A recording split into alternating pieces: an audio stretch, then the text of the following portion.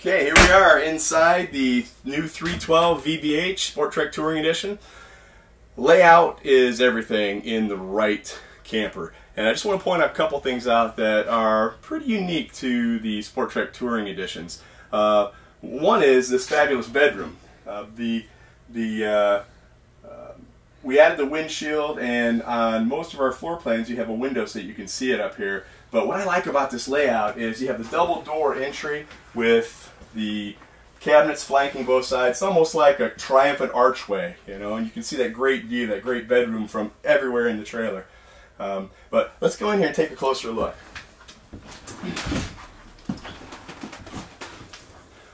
One of the things people really love about the SportTrek Touring Edition are the bed slides, and in particular the fact that all of our floor plans, except for one, have a king bed slide, and this is a king bed slide. It's not something you see typically in travel trailers. It's usually reserved for motorhomes and fifth wheels.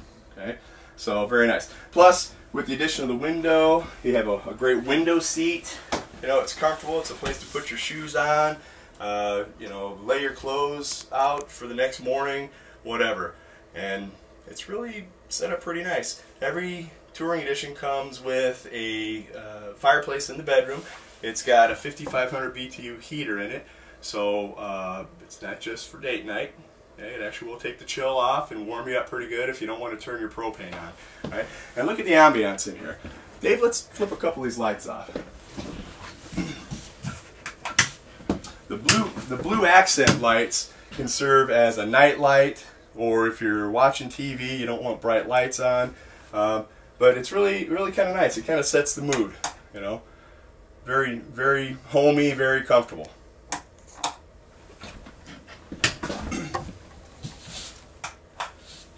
You don't see a bedroom like this in most travel trailers. All right? So that's one of the special things about all of our Touring Editions. We have great master bedrooms. And in a bunkhouse especially, Mom and Dad usually get the bedroom behind the little entertainment TV with an aisle down both sides, and the kids get the cool bedroom. All right? So this is for Mom and Dad. Okay, moving out of the bedroom into the living area here. A lot of nice features here too. You've got a pantry on one side with storage above. See that? And a coat closet or broom closet, or a place to put a trash can on this side, coat hooks, and your control panels up top.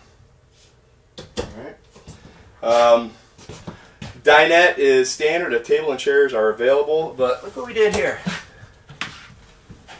You reach inside, you've got these nice, big, long bins, which are a great idea. It's better than a drawer. You can take these in the house and load them up when you're getting ready to go.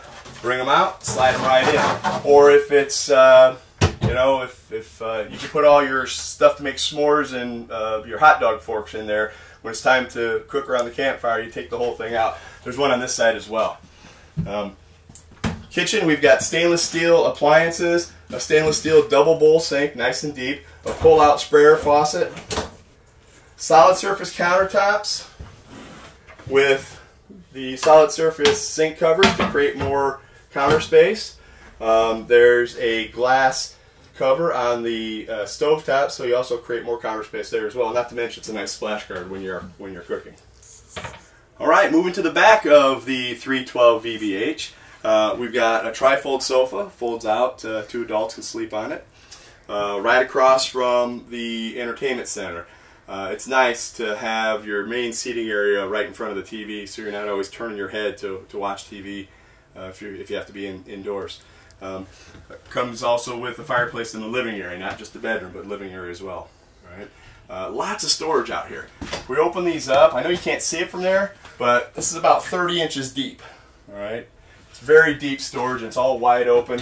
And not only does the TV pull out and swivel, but you have the same depth storage in behind the TV. Lots and lots of storage.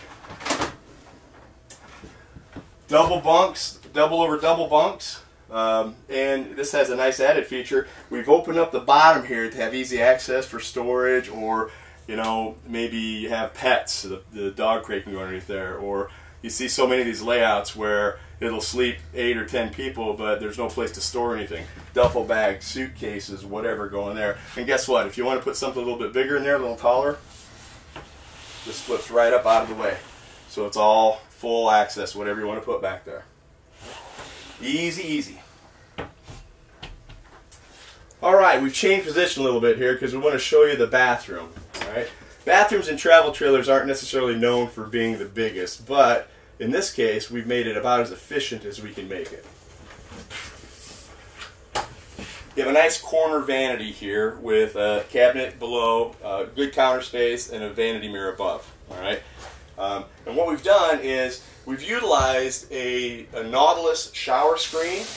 Alright, it pulls out and locks into place. You find these in the marine industry, and it's great when you don't want a shower curtain that's going to stick to you when you're taking a shower, but you don't have room for a bypass door or a door that swings out into the room. Alright, so that just rolls back up, squeegees off, and when you're ready to use it, it just slides across. Because what it does is it gives you more room in the bathroom. If this were a glass wall or a door here, this bathroom would just be way too small. Right? But it's a way to utilize the space more efficiently. You get a bigger shower, you get more room where you need it without sacrificing the size of the shower and whatnot.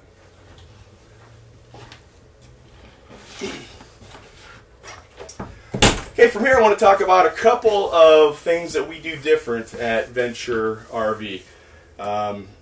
One is the way we build our product. We are one of the few manufacturers that actually give you a plywood floor for the deck with laminated sidewalls. If you get the aluminum sided trailers, you know, usually get a wood, either OSB or a plywood floor. 9 out of 10 manufacturers, it seems, when they laminate their sidewalls, they also laminate their floor. Now the center of this wall is aluminum perimeter frame and structure, but in between all that is expanded polystyrene insulation, which is styrofoam. Right? When you stand styrofoam up, it's fantastic. It's lightweight, it's very structural, does a great job. There's no pressure on the styrofoam. Styrofoam should never be used in a load-bearing manner, because what happens when you put weight on styrofoam? Over time it compresses. And that can happen in travel trailer floors or fifth wheel floors as well. The problem is there's no way to really fix that once it's happened. So when you go to trade your camper in that you and your family have used for 6 or 8 years, and the dealer looks at it and goes, you know, it looks brand new, you did a great job taking care of it, but you got soft spots in your floor, and unfortunately I can't fix that, so I can't give you as much for your trade. All right? All that goes away with plywood floors. Plywood floors, these are 5/8 tongue and groove plywood. They sit on top of wooden floor joists, 2x3s. They're 16 inches on center. It's literally more like residential construction than it is a styrofoam floor in a travel trailer. The benefit of that is you're never going to have soft spots. It's never going to wear out. If something catastrophic happens, it's repairable. All right? So long term, it's going to be a better value, and it's going to perform better for you. Not to mention the fact that anything on top of it, the more stable your foundation is, the more stable everything else is on top of it. So you don't get as much moving and shaking as you're going down the road, which we all know when those connections start moving and shaking, it creates opportunities for seal gaps, and you know we don't want that, because we know what that can lead to. All right. Another thing that's neat about the way we build these is we use 6-foot slide outs, which is typical in fifth wheels, not so much in travel trailers, but it definitely adds to your living space. Standard height on a travel trailer sidewall is about 78 inches. These are 82 inches all the way across. And it has gotten fashionable to do a radius ceiling on the inside of a travel trailer. So it'll be 80 or 82 inches in the middle, but your sidewalls are still going to be about 78 inches. Now, a 78-inch sidewall with a slide system is going to hit me right about the earlobe, the bottom of the slide out. So I'm 6'1", almost 6'1". So, you know, when I stand up, I'm a lot more likely to crack my skull on that. Plus, what does it do for the size of windows? Okay, in a 6-foot slide out, I can have bigger windows. I have more light, more ventilation. I can have storage in my slide outs. Right? These are all things that often get overlooked if you have smaller slide outs. So I call these lifestyle issues, because you don't know how good or bad it is until you've lived with it a while. You know, about the 3rd time you stand up from your trifold sofa and crack your head on the slide out, you know, you start to get a little irritated with it, but never had that problem with a Venture Touring Edition. Well, that's the 312VBH, our newest addition to the SportTrek Touring Edition. Let's sum it up just a little bit. If you recall, we're about a 31-foot box, 7,300 pound towing capacity. You can sleep up to 10 people in here if you want to. So a lot of features, a lot of nice amenities for the size and what you get. One of the best, if not the best, bedroom in the entire industry. For more information on the 312VBH or to see our other great floor plans, be sure to visit our website at venture-rv.com or check in with your local Venture RV dealer. Thanks for your time today.